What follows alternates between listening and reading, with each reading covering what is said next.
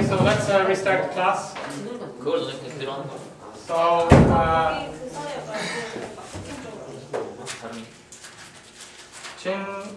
Chin Yong, Yes. why do you think that global financial regulation is an important issue? It strengthens cooperation with company. We operate economic circulation. What would happen if we didn't have any regulation of financial industries?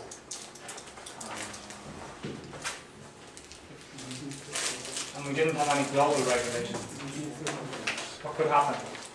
Chaos. Chaos. So, probably in different classes and from different teachers, you heard a lot of different ideas about the cause of the financial crisis. The US central bank increased the interest rates, the oil price got very high, people were speculating too much in real estate, right? The bankers had a corrupt culture, right? They weren't supervised properly. But the Treasury Secretary of the US blames the UK for the financial crisis. He said the reason is financial deregulation. So we already talked before about the problem. We have regulation and we have culture, because we can't regulate for everything. We can't regulate for everything, so we need to have the right culture. Okay, but we also need to have regulation too, right? Not just, if we just had culture, it would be fine. There's always some bad egg, and we need to have some regulation over the structure. So what happened in 2001, that time period, the UK introduced deregulation of the financial industry. Why? According to Timothy Geithner, who was the US Treasury of the Secretary at that time of the crisis, probably the person who was most involved in the financial crisis was Timothy Geithner. He wrote a book about that, and he also, you can watch interviews with him. Go to YouTube and type in Timothy Geithner, Bloomberg.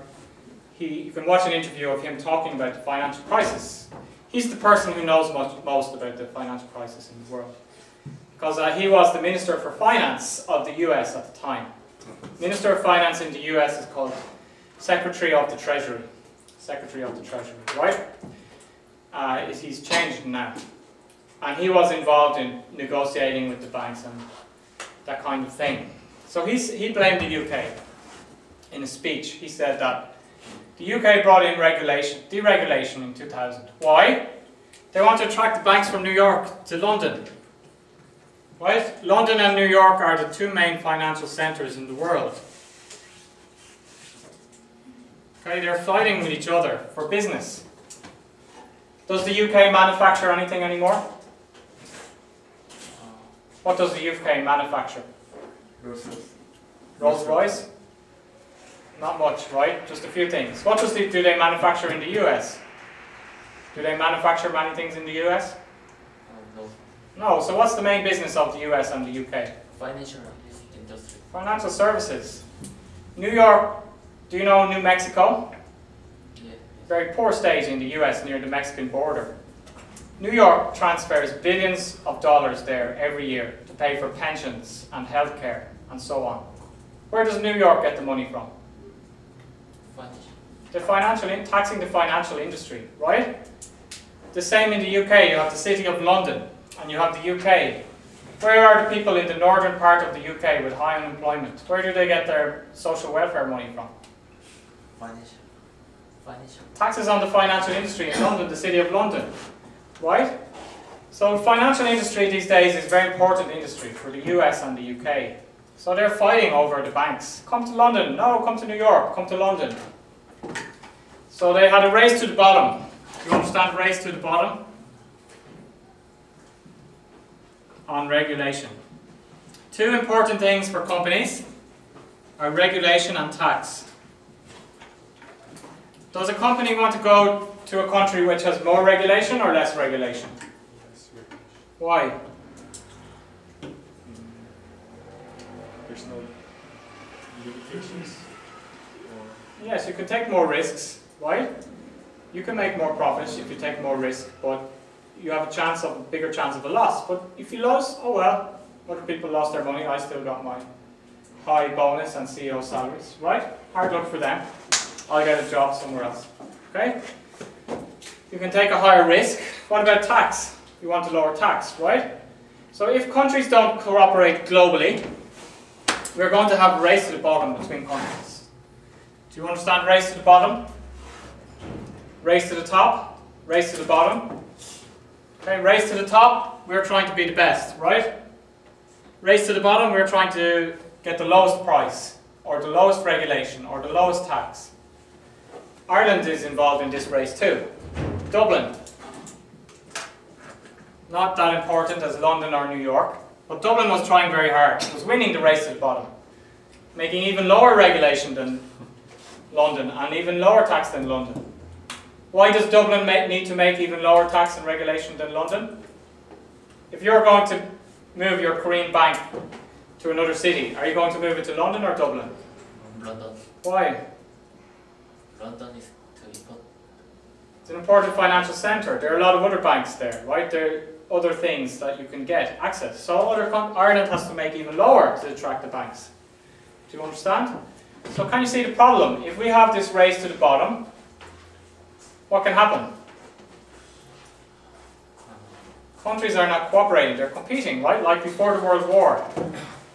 They're competing with each other, and we can end up with the situation of not the proper regulation for the banks.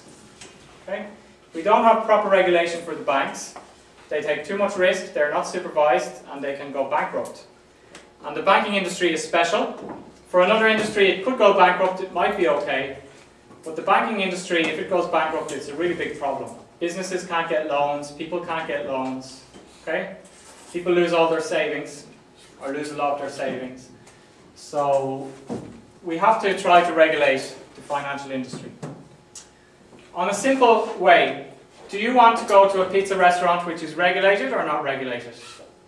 Regulated. What kind of regulation do they have for pizza restaurants? No smoking.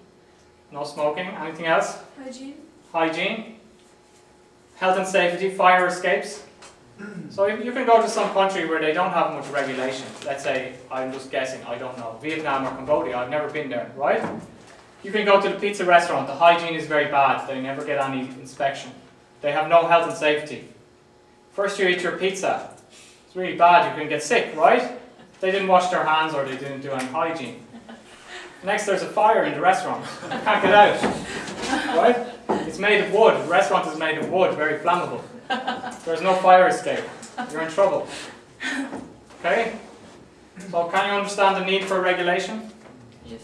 So in that case, if we have no regulation, then the pizza restaurant can do those kind of unsafe activity.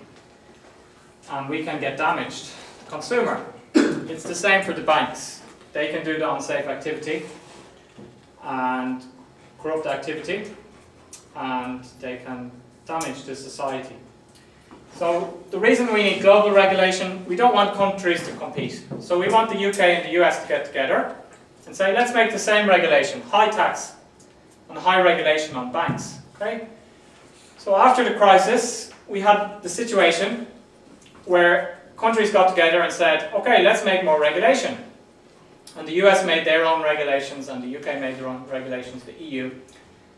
But when they came to the UK in Europe and they said, let's make a new regulation. Every country in Europe agreed, apart from the UK. Do you know the excuse of David Cameron? What did he say? What was his excuse? Not to make a new regulation in the UK. He said, Singapore could make very low regulation and all the banks will go to Singapore. So I think there's no point to make regulation in the UK. Do you agree with David Cameron? Do you think that if David Cameron brings in new regulation in the UK, then all the banks will go to Singapore? Because the regulation is low in Singapore and they're not in the G20 or the EU or the US, so Singapore can just do what they like. Yes. He was right. You think he's right? All the banks will just go to Singapore? Yes. Okay. So we have the example, I don't agree with him because we have the example of Sweden, where Sweden has very high taxes and regulation on businesses. And before Sweden brought in the taxes, all the businesses told Sweden, we're going to leave. But after they brought in the regulation and taxes, they threatened to leave, but they didn't actually leave. Why? Because the CEO's kids were in school in Sweden. They were in the local school and they didn't want to change their kids, right? To another school or another country. Their wife didn't want to go to another country. The company already had paid for the land and had a good relationship with the people in Sweden. So I don't agree with David Cameron. I think he's just making an excuse, right? The problem is that we talk about global regulation. There are 190, 200 countries in the world. We have to get all of these countries to agree together. It's not easy. Maybe even getting the G20 to agree is not easy. Okay? But then when we go out, you can always get some small country like Singapore or the islands in the Caribbean, like Bermuda, small island, right? They can say, we don't agree. Can anybody force them to join the agreement? Can we say to Singapore, if you don't join this agreement, we're going to attack your country? No, so this is the problem. But it's an important issue, global regulation, but one country like the UK don't agree in Europe. What happened? All of the other countries went ahead with the regulation, apart from the UK. So the UK got some advantage, okay? And now the UK is talking about leaving the EU in 2017. So again, if the UK leaves the EU, it thinks it can get some advantage because it doesn't have to keep the regulations inside the EU. By the way, the UK was also the first country to cause the problem in the 1930s. It was the first country to leave the gold standard at the time and depreciate its currency. All the countries had a fixed exchange rate, but the UK left. And also the UK left the forerunner of the euro, the ESM, because they had high unemployment in England, so they decided to leave. So the UK has a history of not, if it doesn't agree with something, it just tends to go its own way rather than follow the consensus. Okay? So they might say that's positive sometimes, as in the Second World War when the Nazis controlled all of Europe. Just Britain wouldn't, well, they had the advantage of the sea. The tanks couldn't go across the sea, but they didn't negotiate or make any agreement with the Nazis. So, do you understand the answer to this question, why the global financial regulation is important? Right? We want to stop countries from racing to the bottom, and we need to have regulation on the financial industry because it's very important. So, the next point is transportation networks. So, there are about 100,000 large ships carrying cargo and passengers all across our planet. And state-owned Chinese companies control 1/5 of the global container fleet. So we can see a lot of Chinese companies shipping. If you looked at the global shipping map, a lot of ships going from ports in Shanghai, Hong Kong, Beijing to the US, right to Europe, to other countries. We also have, if you look at the air maps, you can see all the airlines flying across the world. It's estimated that the air travel accounts for up to 5% of the greenhouse gas emission, which is quite high relatively. So the world is interconnected well on transportation. Let's talk about the media. So Thomas Friedman argues that technological connectivity could accomplish nothing of value in the absence of social, political and cultural connections that create real understandings across these boundaries. So, what he's saying here is you just make friends with Facebook with somebody from Russia that you don't know, random. Do you accept random people as friends on Facebook? No. No? Okay, good. Get up your friends to make it look like you have more friends. No? Do you send random invites to people? Yes. Yes? Makes it look like you have more friends? How do you choose the people? Handsome guys. Handsome guys? Send some random invites. But you guys said you didn't get any random invites, right? Okay. So, if we just make some technological connections, but we don't have any social interaction, we don't talk to them, we don't meet them, we don't have any political or cultural connection, we don't try to understand their culture, that kind of thing, then it's useless. Okay, so discuss this question with your partner. How could global media do more to create a greater sense of global community and reduce conflict between different cultures and societies? What culture or society does Korea have conflict with? What culture or society do you have conflict with? Butter. Blood. What country does Korea have some conflict with? Japan. Japan and? China. And? Don't forget North Korea. So, for example, what country does Denmark have conflict with? I would say maybe Far East countries. Middle Eastern countries. Yeah. There was some cartoon. Yeah. Can you tell us the story? A Danish newspaper made a cartoon of Mohammed with bomb on his head, and suddenly the other day the export of dairy products went just to zero. It just completely stopped. The cooperation completely stopped.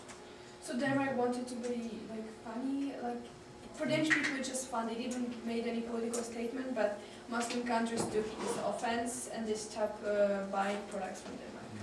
Okay.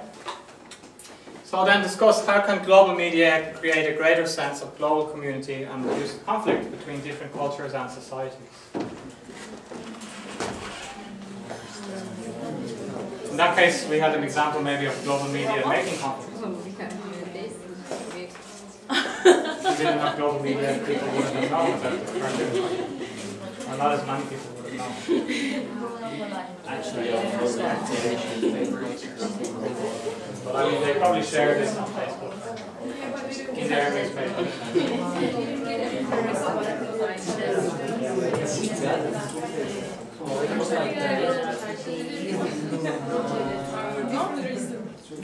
What was that? There was again the same. There was a I think Swedish activist talking about Islam and stuff like that. And then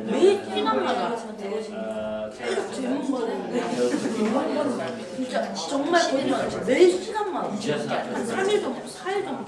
그러니까 연락 안 하는 애들이 갑자기 연락을 하면은 저 제목 때문에 그냥 언니 죄송해요 뭐 이러면서 Yeah, I have some Muslim friends, they're very nice and they're extremists at all. Some people are extremists.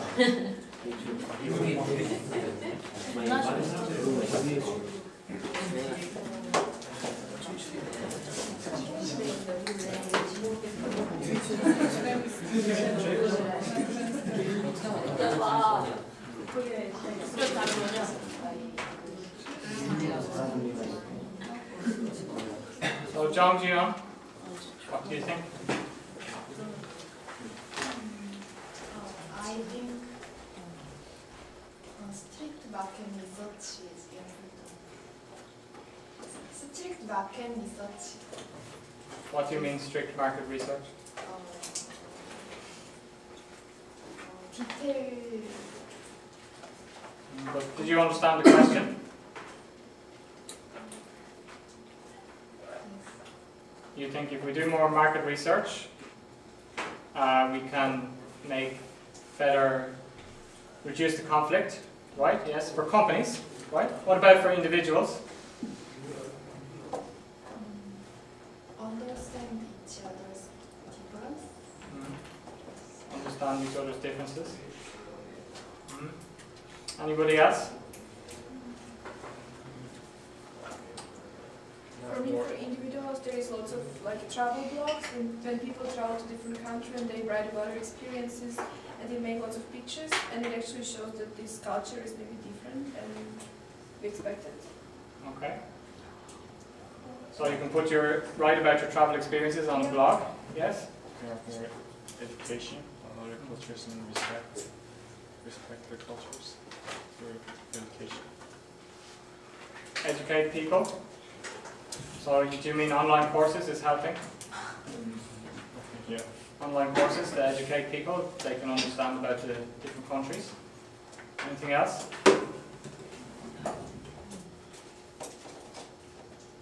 Do you think that Facebook can help to make conflict or reduce conflict? Social media like Twitter or Facebook? It can do both. Can do both? Depends how people use it. What's more so?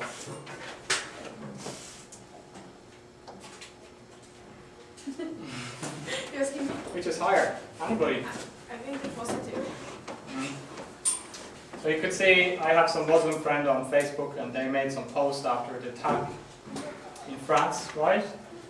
Other people made some posts. Generally it's a very positive post like this is just some extremist or that kind of thing, right? So it can help us to understand a little bit better. But we can do more. We can, as you say, we can make more of an effort to communicate with people from different cultures and different backgrounds to understand them better, right? And global media can try to integrate more different cultures and international news. So, next topic is cyber control. Do you like cyber control? What does cyber mean when we say cyber? What are we talking about? IT, the internet, computers, right? What does control mean? Monitoring, so on, right? So the goal of cyber censorship is the development of a domestic internet, a self-contained world that offers, for example, Chinese versions of many of the online services and entertainments, like Facebook.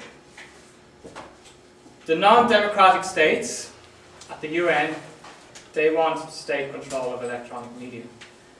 Do you have any state control or censorship of the internet in Korea? Warning. Warning? Site. Warning site? What kind of site? To look. To sign up the North Korea homepage to keep out the Korea government giving some KDI. So the Korean government blocks some pages in Korea related to that.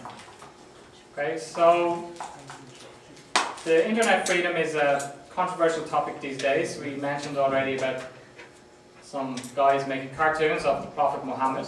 So people are talking about freedom of speech. Can you put whatever you want on the internet? If you are an organization like the Ku Klux Klan in the US, which is a racist organization, can you have a homepage on the internet? Should people have access to that, or should it be censored? What do you think? Shouldn't be censored.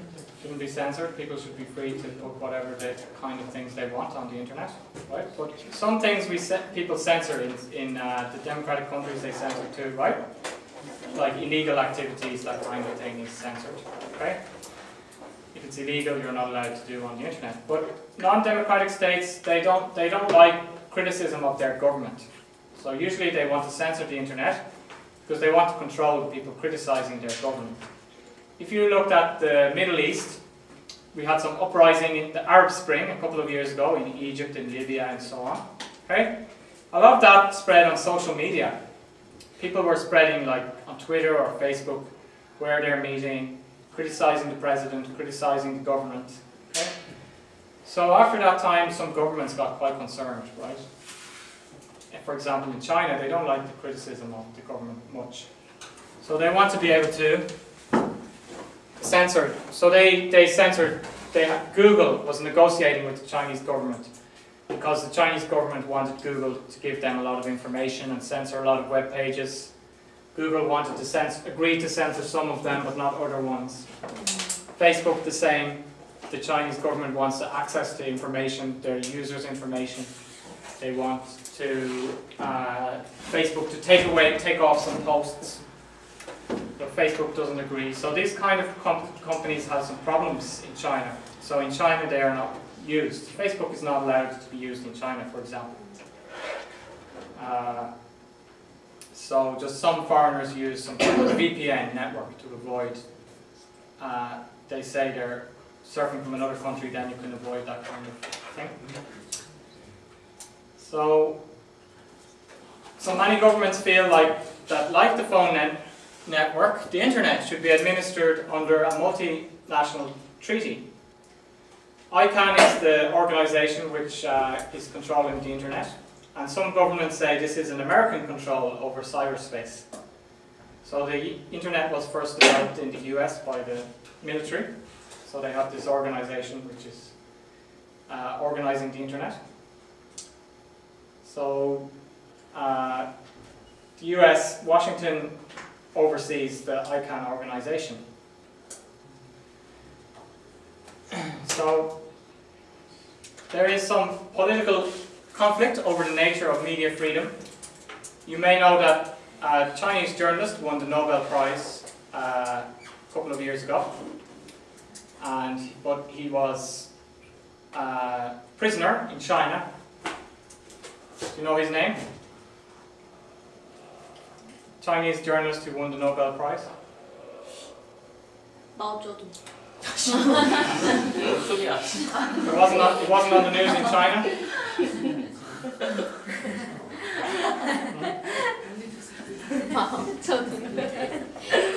I'm very bad with Chinese names too. Sorry.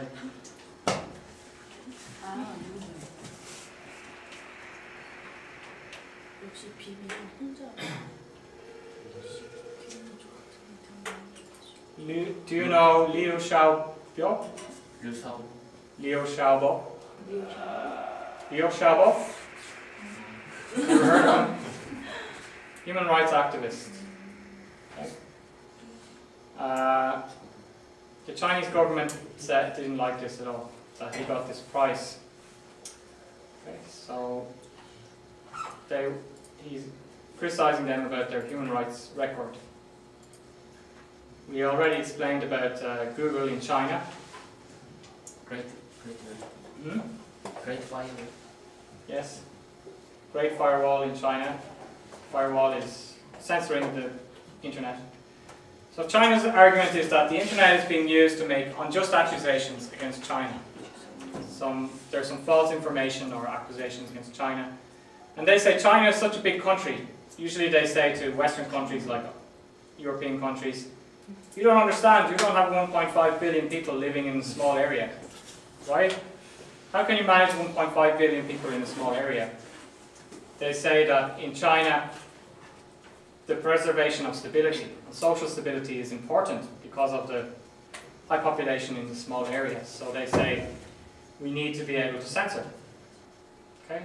Do you agree with them? No.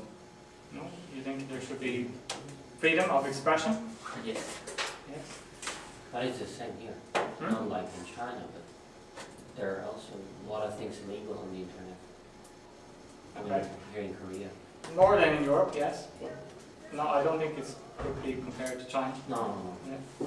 Just a little bit more. Every country has their own censorship of the internet. So, discuss this question with your partner. Should national governments control the access the citizens have to global internet?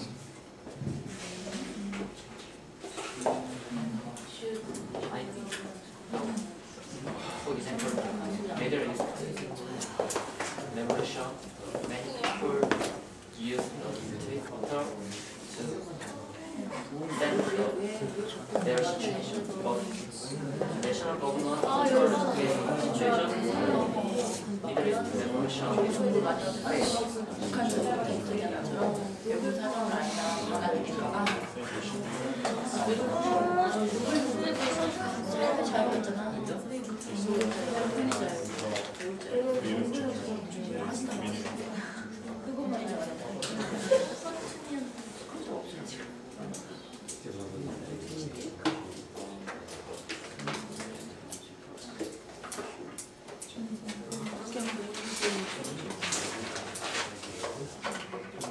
Jamie, so what do you think?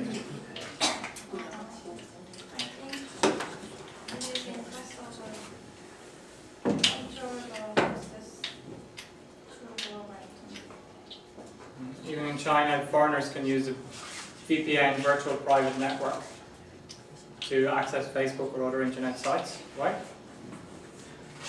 Do you know about that? Do you guys know about VPN? Yes, but we don't need to use it. It can give you an IP address from another country.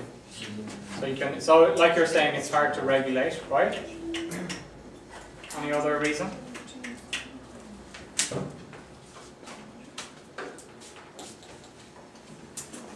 Do you think people should have free access Yes. to all the information? Yes, why?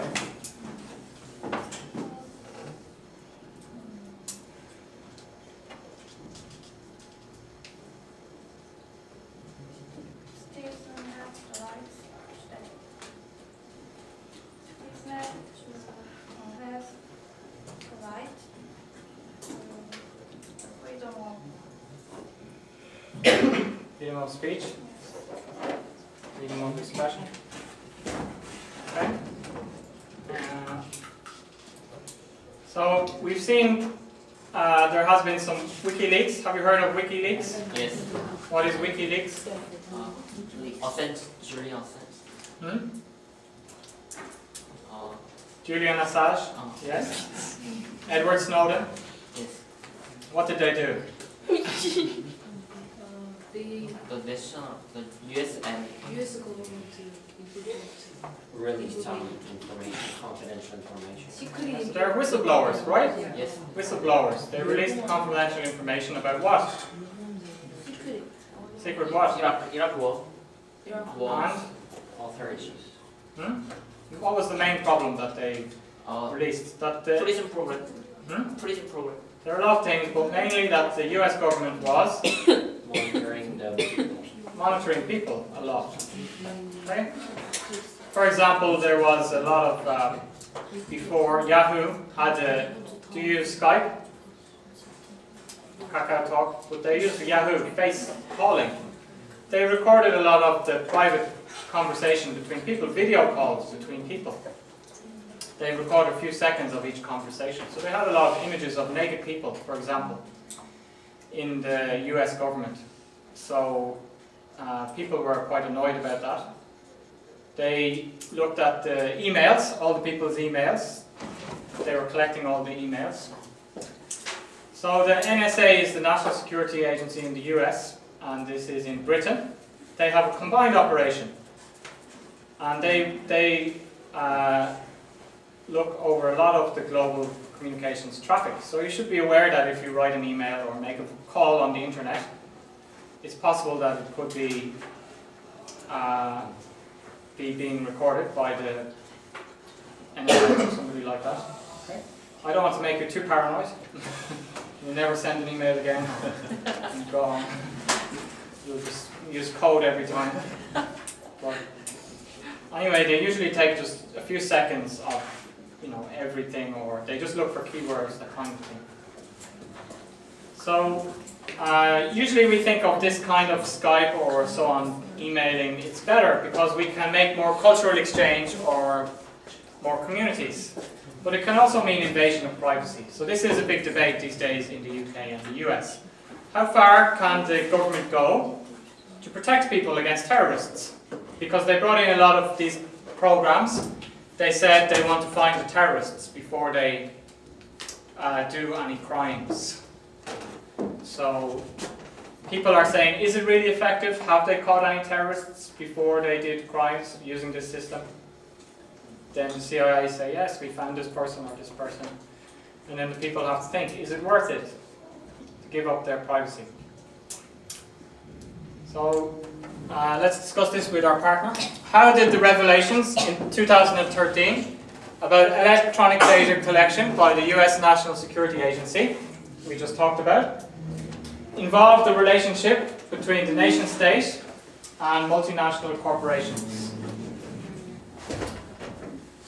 So, if we think about, we're talking about businesses, so how do these revelations affect or involve the relationship between countries and companies?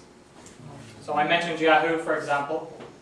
If we think of Facebook, Facebook also has some meetings with the US government, or Google. So what do you think? So discuss with your partner.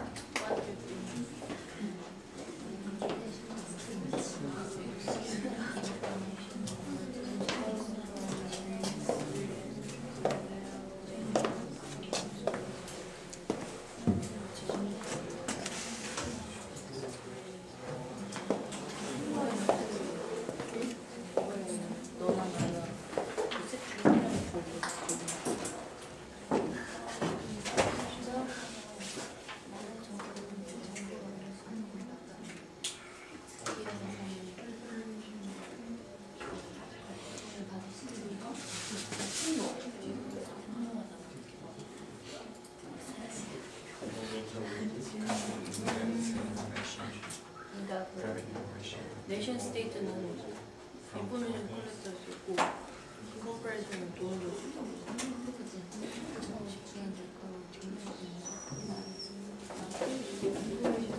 Okay, so Wang Shueju, what do you think?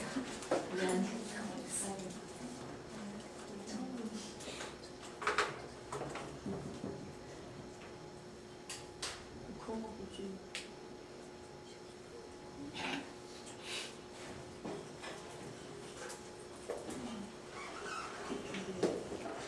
So the US government, Yahoo didn't know that the US government was recording their customers' phone calls and so on. Right? Maybe Facebook didn't know, they didn't know the extent. They knew the US government was doing something, but they didn't know that they were doing, taking as much data, right? Google didn't know, right? Gmail. Those companies didn't know the US government was doing so much surveillance.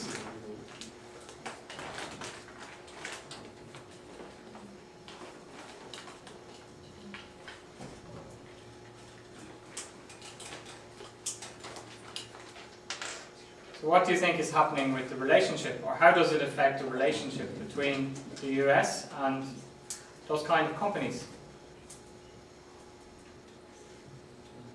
No. Hmm? A lot. Yes? They just can't agree because some corporations don't want to give the government the personal information of their customers. Mm. For example, nowadays Apple and the US government Mm. have a problem about it. Yes. So they have to negotiate with the government, right? And the government is also doing some things behind their back. They don't like that, right? Companies don't like that the government is hiding from them that they're taking their customers' information or surveying their customers' phone calls or emails. Because later their customer can also blame the company that the government was doing those kind of things. The company then has to make some security system to block the government from getting in, right? That kind of way. So we need to have, they had some meetings, Facebook and so on, sat down with Obama and other people from the government to ask them to explain about this revelation of the whistleblower and Yahoo and so on. So they have to discuss together and come up with a reasonable plan, and the government, the nation state, should be more open and transparent and clear with the companies and the people about what they are doing, okay, to a reasonable extent. So then, do you have any question about today's class? We talked about just generally about globalization. We talked about transport, and media. Okay? Global transport and global media. Next class we'll talk about global governance. So let's finish there for today. 나 중국어는